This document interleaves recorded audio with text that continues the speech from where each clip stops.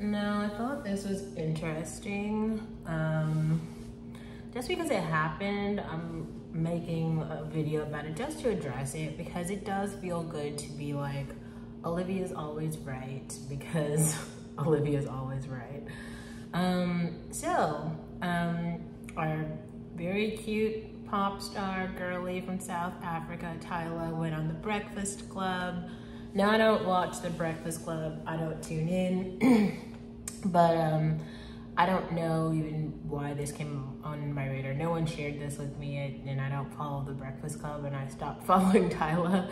But her album did come out, and I actually did listen to it. I have some thoughts, and I'll share those after, but I just want to read her statement.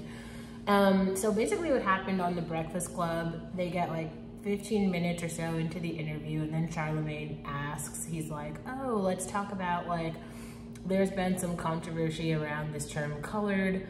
And then she like looks back at her publicist or someone else on her team, and then they're like, actually, let's just skip this question. We don't want to answer this question.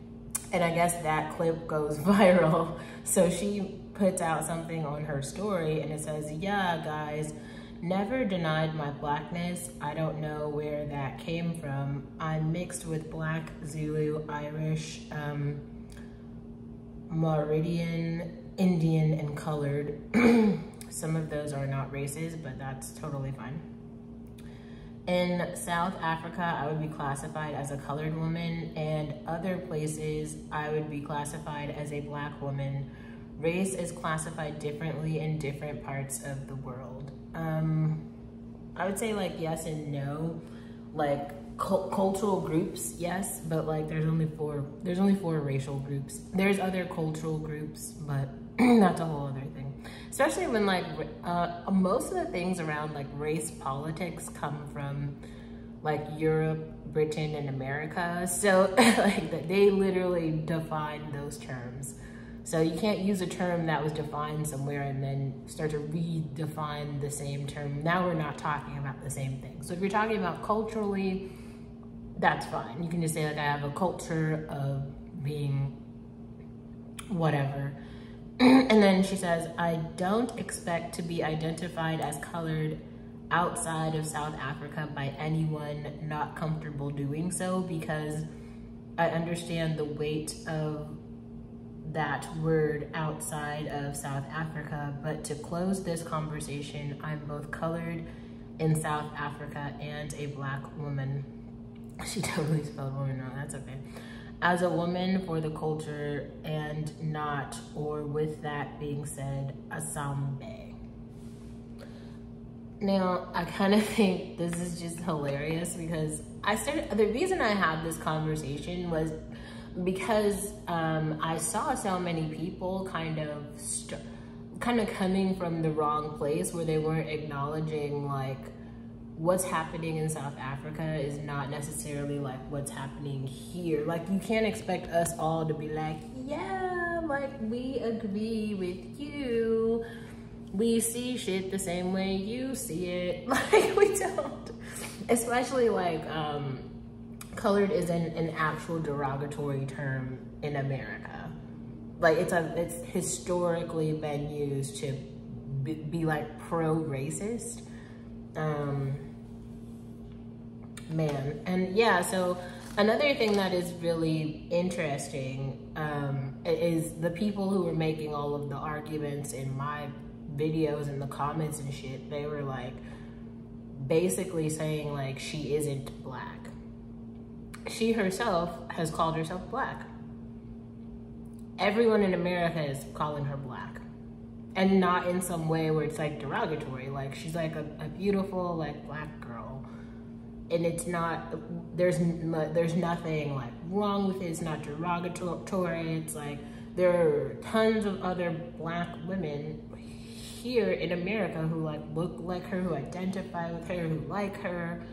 Not tons, I mean, she doesn't have that many fans, but like, it's great. Like even like other like white women, like all type of people from other cultures look at her and be like, oh yes, she's awesome. Like she's, you know, whatever. I think that some of the like newer conversations that are stemming up, the like exotical stuff, like,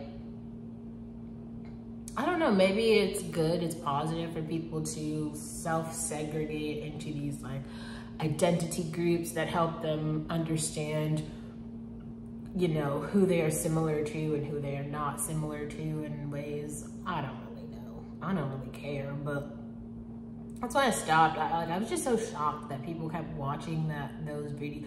Like, I was shocked that those videos kept going, like, people kept sharing them and watching them. I thought it was weird.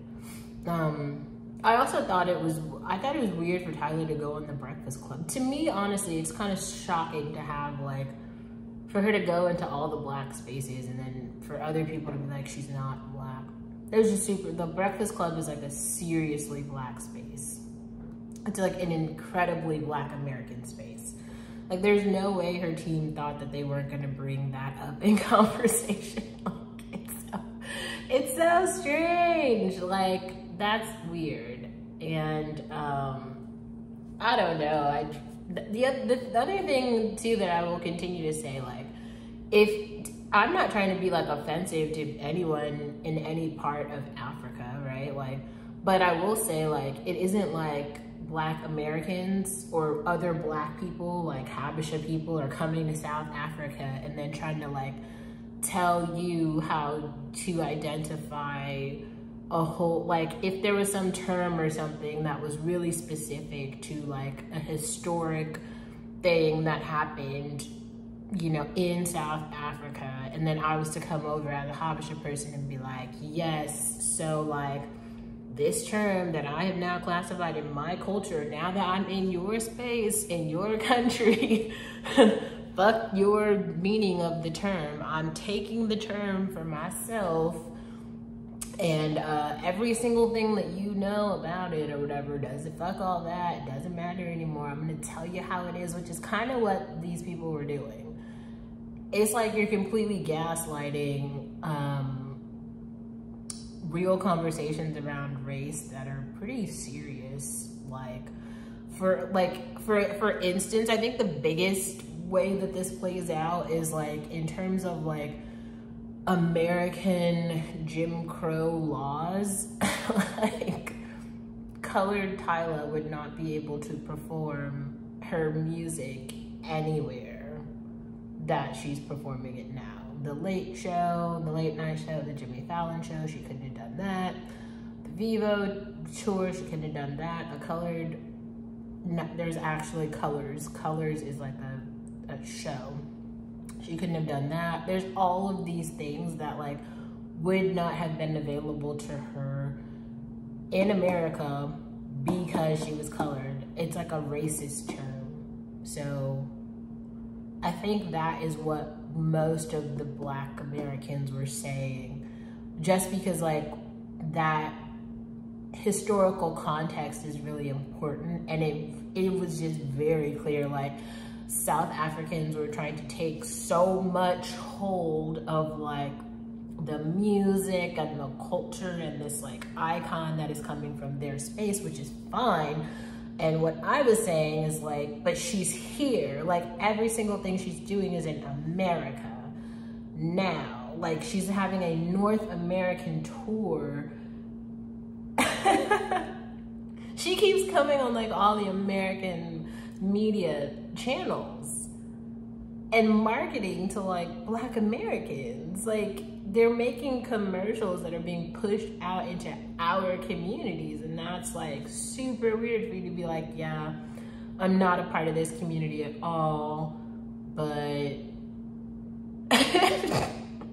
it sounds racist, first of all, and then it just sounds stupid, because like, if you're really like anti a group, stop going near the group.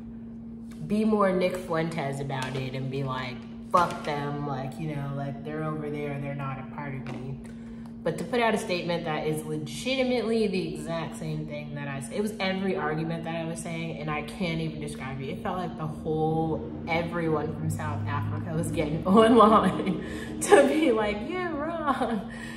And then it was like too many like slighty things, like all this shit where she was like posting her DNA results or something, and it was like, that's weird British. Like, doing that at a time when you're trying to prove to people or something that you're not Black, especially when we've had this conversation so many times in America, like, you just gotta know the context of when you're coming somewhere, like what it means. Like, Black Americans are also not 100% African. Like, they have quite a lot of European blood because of slavery. Anyway, not the point. Let's go back for a second. So I actually like the Tyla album. I listened to it last week. And here is, I've been listening to Sabrina Carpenter a lot more, I've gotta say. But I saw that she did a song with Becky G called On My Body. That is my favorite song so far on the album. But I gotta say, I haven't listened to Jump that much, but I've heard people talk about it. Maybe it's because the video came out, but I do think that the last, like, is it 5 tracks? Art, On My Body, Priorities, To Last, and the Water remix.